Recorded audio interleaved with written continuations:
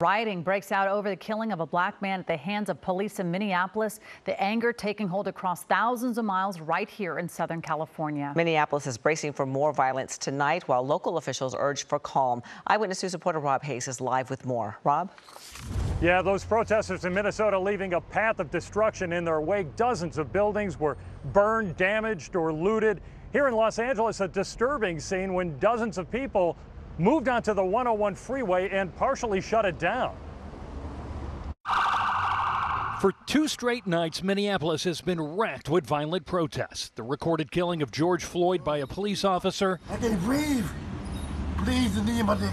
Sparking an FBI investigation. The 4 officers involved in the arrest fired, though still no charges filed against any of them. Today, the president saying he hasn't spoken with Floyd's family yet, but that the White House is taking a deep look at what happened. And I've asked the Attorney General, FBI, and the Attorney General to take a very strong look and to see what went on, because that was a very, very bad thing that I saw. I saw it last night, and I didn't like it. Meantime, anger flared up in downtown Los Angeles. Thousands of protesters packed the LA Civic Center last night. The crowd initially peaceful, but soon turning ugly as dozens of them blocked the 101 freeway and attacked 2 CHP vehicles. Anytime you have masses that come together with anger, frustration, you're always going to have some that take advantage of the situation. We don't condone violence. We stand for aggressive, forceful demonstrations and protests, which, by the way, is legitimate.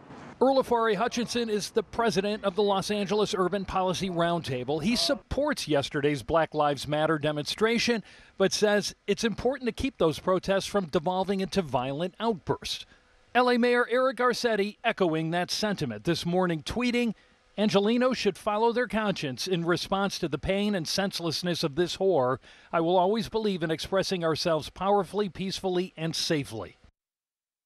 Now, the officer seen kneeling on Floyd's neck has had 18 complaints filed against him during his career.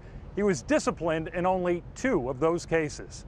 Hello, I'm Mark Brown. Click the ABC7 logo to subscribe to our Eyewitness News YouTube channel.